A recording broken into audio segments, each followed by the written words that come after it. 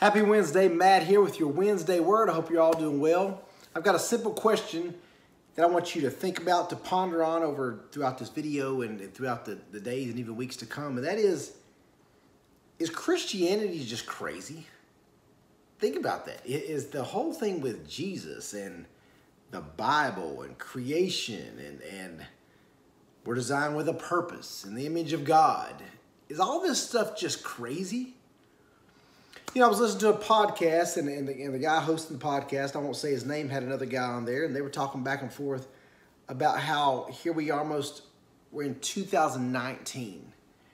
And with science and the world's evolved so much, they were saying, how can anybody believe still in this craziness of all these religions? And they were talking about Christianity and Mormons and Jehovah's Witnesses and Catholics and Muslims and all this stuff. And they were just saying, we have science, we have knowledge. How could anyone actually believe, and like this alien or this whoever being you want to think of, does anyone actually believe this day and age that someone left heaven and got killed, then rose their body from the grave, now they're a way to save us? And does anybody actually believe this? And they were talking as if you believe in Jesus Christ. You believe that Jesus left heaven, lived the perfect sinless life, died on a cross, was buried 3 days, rose again, went back to heaven. Like, you're just crazy in this day and age if you believe that. Like, obviously, we have so much information these days. Obviously, you don't believe that. I mean, yeah, maybe in the 50s, maybe the 80s, maybe even 2000. But surely in 2019, you can't believe that nonsense, right? So there's a verse in the Bible I want you to ponder on. It says, study to show thyself approved. Study to show thyself, you, me, thyself approved.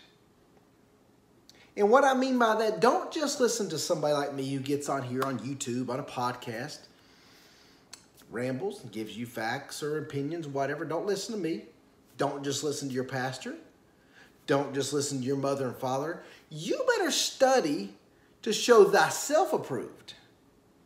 And at some point, I'm going to challenge you and explain this, that there will be a time. It might be now, it might be 5 years, it might be 20 years. There will be a time in your adult life when you have to decide for yourself, what do I believe? Not what my grandparents believe, not what my mom and dad believes, not what my brother or sister, my college roommate, my friend around the corner, or what my pastor told me. What do I believe? And you got to study to show yourself approved.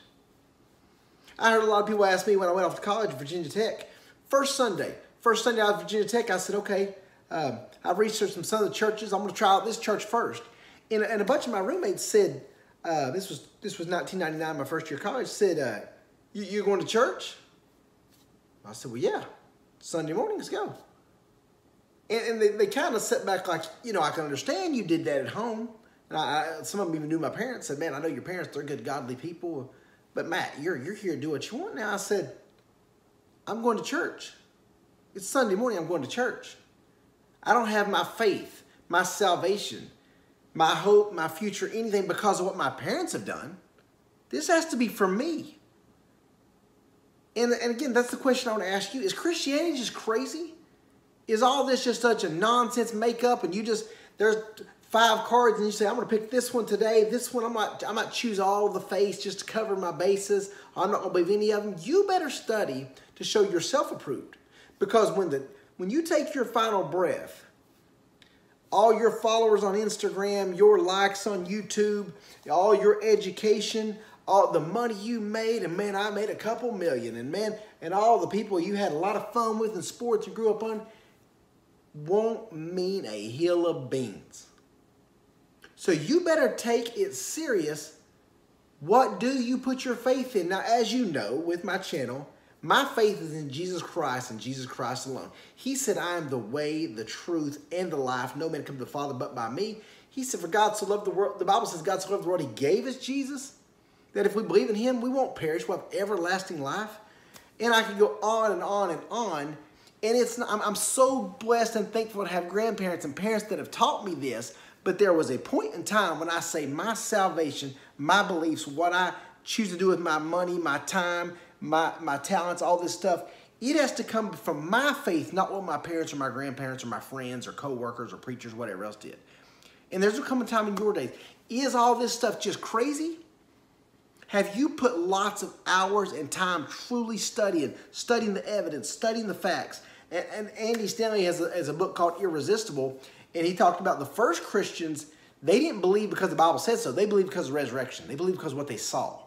So many of them were killed, were flogged, were stoned, all this stuff to death, but they said it doesn't matter. We literally saw Jesus. We saw him crucified. We saw him go back to heaven, so you can kill us. This man controls life and death. I want to put my faith in him. So often, I tell people one of the best things to do is you got to believe, did God create the world? Did he create man in his own image? Was there a separation for God? Did he send Jesus to make a way that we can be, our filthiness can be made like righteousness to God because of not the effort we've done, but because of what Jesus has done? You've got to learn and decide these things yourself. In 2019, it is not enough just to say, I'm just going to trust in what somebody else says or just kind of blindlessly go through life. There will be a point. Hopefully it's not a health scare. Because I tell you, a lot of times I see in trials and health scares or maybe a terrorist attack. You saw after 9/11, the churches were flooded. Why? Because people said, wait a minute, I might actually be going to the next lifetime. Why were every church, they were backed out the doors after 9/11. You wonder why God allowed, God doesn't make bad things happen. Why does he allow bad things to happen? Look at the churches after 9/11. They were flooded because people realized this life is fragile and it can be taken like that. Is Christianity crazy? You got to decide. Study to show thyself approved.